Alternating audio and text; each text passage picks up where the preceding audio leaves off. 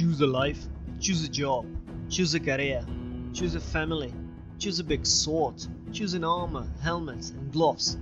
And the reasons? Who needs reasons when you've got pretzels? Hi, Random Innkeeper here, and welcome back to my inn where I make medieval food recipes in a modern way. In every time there is something worth to get into trouble for. I'm gonna show you how to make honey pretzels. You will need flour, honey, spices. Put honey on a high heat and warm it just to loosen it up. It will take only seconds. Be careful not to boil it.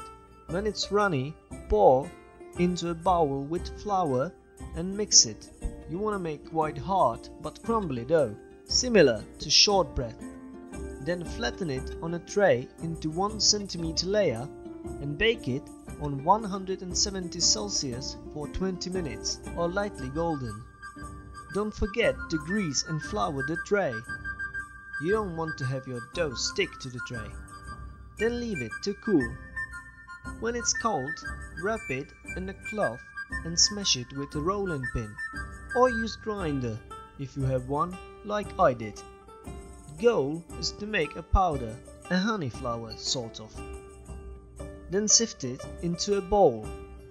Add spices, sticking to the original 14th century recipe.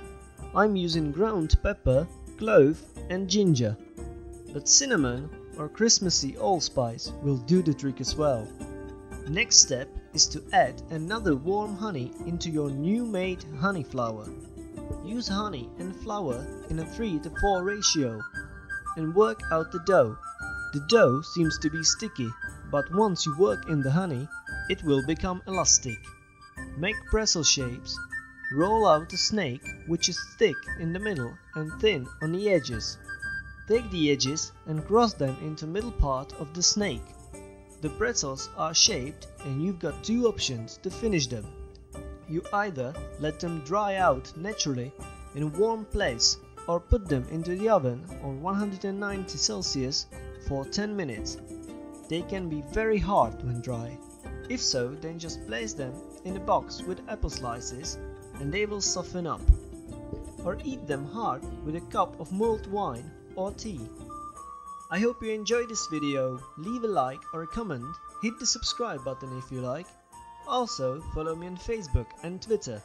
Check the description for details. Thank you for your visit and come back soon.